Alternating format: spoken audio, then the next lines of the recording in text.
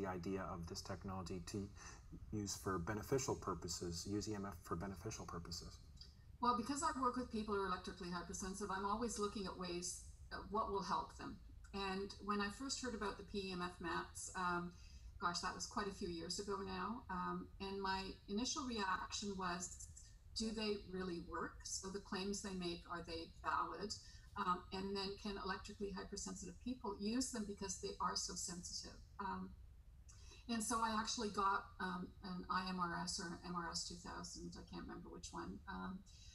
And the first test I did was with myself, and it was looking at my blood. And I remember, doing a live blood analysis, putting a drop of blood under a microscope and looking at it and seeing how the cells, fit together and whether they're clumping and that sort of thing.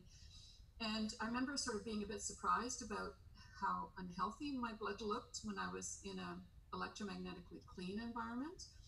But then I did a 10-minute session on the mat and a very low setting. And I looked at my blood immediately after, and it was single cells, free-flowing, really healthy-looking blood. And I realized that first time I did my blood, when, first prick of my finger, I had been working on a computer. So I had been exposed not to the microwaves, but certainly to the keyboard and to the electromagnetic pollution coming from my computer. And I remember the next day I thought, okay, I'm going to do a really careful experiment. And my home is electromagnetically clean and my lab is electromagnetically clean. And so I did it again. And then I actually deliberately exposed myself to things.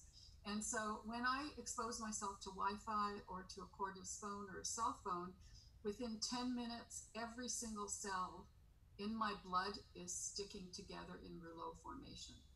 So one of the things I can say is that by exposing yourself to PEMF technology, you will improve your circulation.